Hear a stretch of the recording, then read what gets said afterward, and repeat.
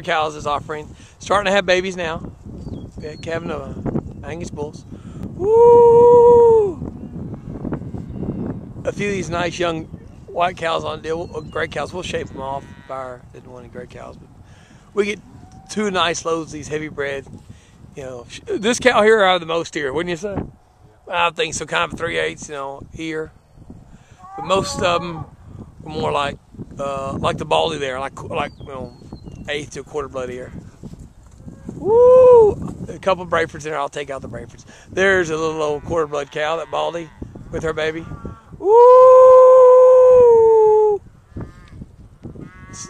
They're in really good country, right on the Mississippi River. Big pecan trees. You see in the background, that's the levee on the river. So they're crazy. Good clover, ryegrass country. Woo! Woo! Woo!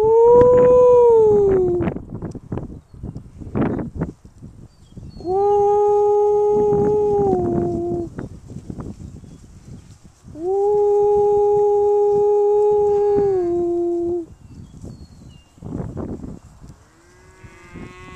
Woo!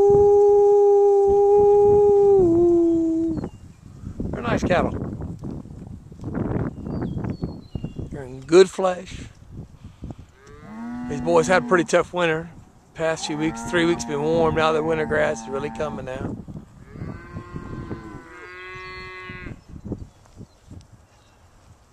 Again, we will color coat this if you want. We'll take out, there's a few of these nice reds and yellow cows. We'll take these, and gray cows, we'll take them out. We'll keep them black or black baldy, you know. Woo, have them black babies.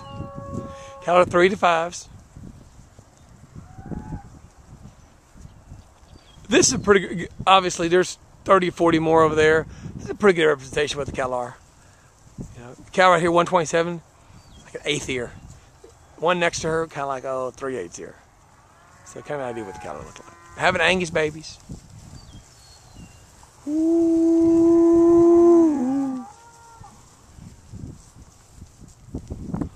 Little Angus bull with them.